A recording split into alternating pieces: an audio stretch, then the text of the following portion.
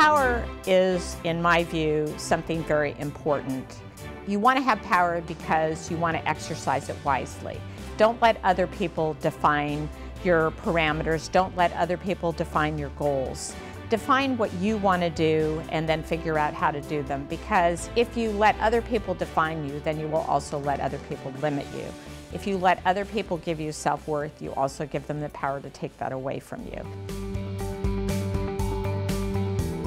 Show up for work every day and do more than is expected, and just keep at it. And I mean, I remember days when I was running the communications company, and I'd answer the phone and people would say, well, can I talk to the boss? And I'd say, well, why don't you try me? And then, when they discovered I knew what I was talking about, it was okay. I could answer their questions and help them with the problem, and we went on from there. In order to succeed, you need to not just work hard, but you have to have integrity. My life, our family, is the root of all our values and our integrity. If you don't have values, what do you have?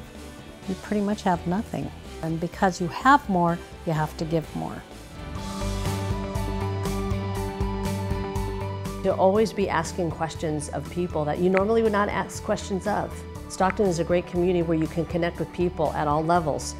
Talk to someone that's older than yourselves. Learn their story. Listen.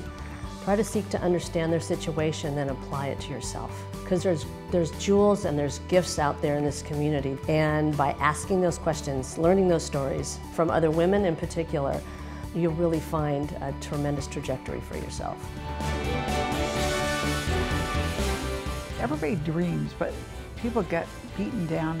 They fail at something and they never start over again. They have one failure and that's it, I'm through, can't do it again. Well, there's a ton of failures along the way. Everybody has failure along the way, no matter how successful you are.